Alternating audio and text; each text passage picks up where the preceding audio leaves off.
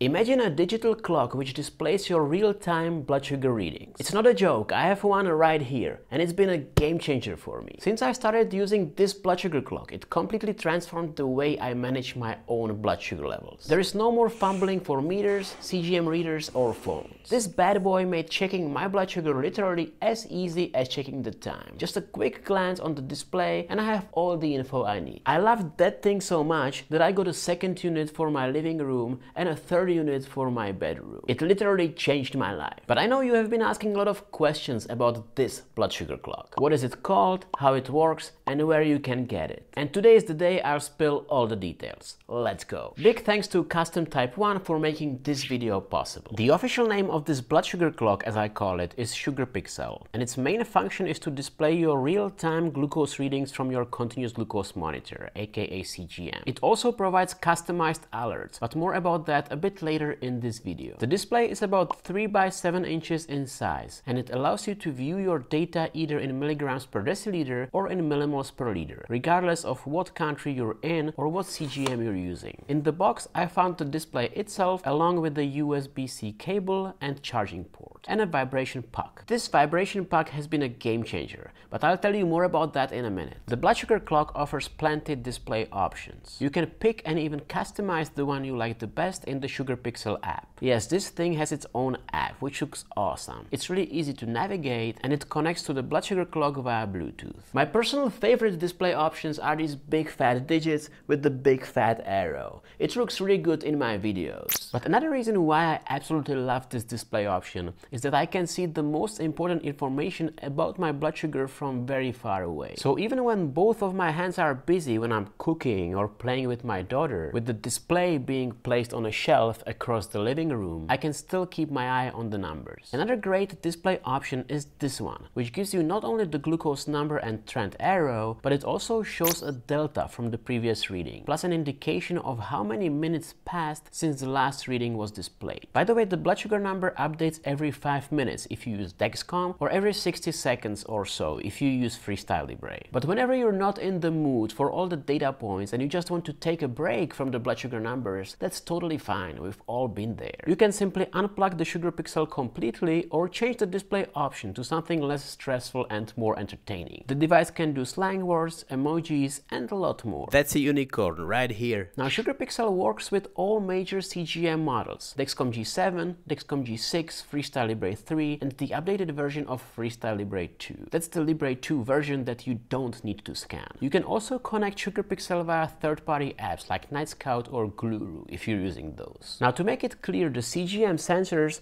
don't send the glucose data directly to the blood sugar clock behind me. The SugarPixel as well as your phone need to be connected to the internet for the system to be able to receive and display your real-time glucose readings. Now, if you're not tech savvy, don't worry. Setting this bad boy up is really simple. You just scan the QR code provided in the box and follow the instructions. It's basically a plug and play device. You just select what CGM system you use and log into your Dexcom or Libre Link Up account. It literally took me less than 5 minutes to get that thing going with both Dexcom and Freestyle Libre. By the way, I tested the SugarPixel and it works seamlessly with both of these brands. I was even able to use both of the sensors at the same time. And that's another great feature of this display, because it lets you view the glucose of 2 people at the same time on a single device, on a single screen. Another cool feature of the SugarPixel display is that it changes colors. So when you're in range, for example, the color is green. But whenever your blood sugar goes high or low, the colors and or emojis, if you're using those, change depending on your settings. You can also tweak all the color ranges yourself directly in a dedicated app. The next feature of the system I really love are customizable alarms. When your blood sugar gets too high or too low, the device will alert you through speakers located on the back side of the box and or this vibration puck, depending on if you're using audio alerts, vibration, or both. The system has 3 volume options, but I can assure you that both the speakers and the puck can get really loud if needed. That's why even if you tend to sleep through your CGM alarms, this thing will definitely wake you up. Let me show you how loud this thing can get. Right now my BG is 98, so I'm gonna put my low blood sugar alert to 100. Whenever I do this, that's the lowest volume. And that's high volume. Crazy, right?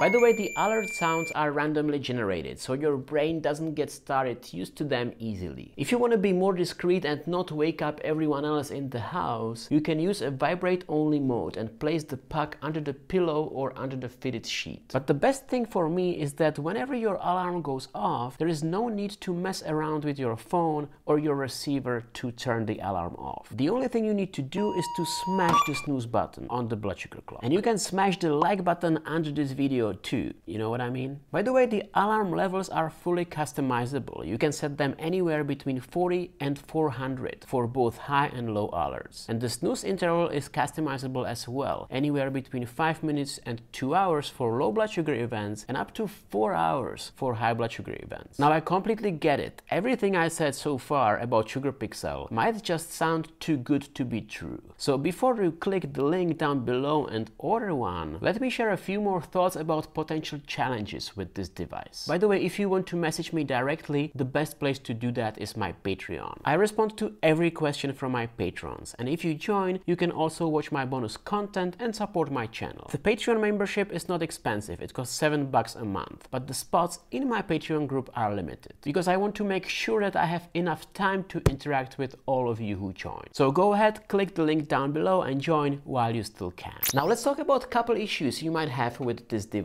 The blood sugar clock doesn't really provide you all the data that your Dexcom or Libre app does. So to make it clear, it cannot fully replace them, especially when you want to look at your data more holistically. But when you think about it, you really only need 3 pieces of information about your blood glucose most of the time, 99% of the time. And that's your glucose value, your glucose trend, and the delta between the last 2 readings. Everything else is just noise 99% of the time. That's why the main reason I've been recommending SugarPixel to my friends is that when it comes to viewing my data, I find this minimalist approach very convenient and extremely practical, especially because it's 100% hands-free. It's a lot less hassle to quickly glance at the display in any situation and not having to pull up my phone, my reader, or my insulin pump. And not having to stare at the phone screen, especially in the middle of the night, definitely improved the overall quality of my sleep. By the way, if you have the display in your bedroom, you can reduce the brightness to a complete minimum, so it won't disturb you. One more thing you should absolutely consider is that SugarPixel is classified as so-called secondary medical device. It means that it was not approved by FDA or any other regulators, and technically you should not rely on it for any medical decisions. Now, to be fully transparent, I completely do rely on it, but that's not what you should do, and I have to make sure that you understand that. But what it also means that although SugarPixel is an awesome piece of tech, it's fully dependent on the data from your CGM. So if Dexcom or Abbott ever decide to flip the switch and turn off the data stream, SugarPixel might be in trouble. Now, I have absolutely no reason to believe this will happen, but I just want you to keep that in mind. Another thing is that, as you probably figured by now, SugarPixel is not made of premium materials. It doesn't come in a fancy package. It's not sexy, but it's affordable. By the way, I had the honor to meet the person behind SugarPixel, who's been a contributor to multiple diabetes DIY projects. And it's so great to see that devices like this one are coming to the market from the diabetes community and not only from big pharma.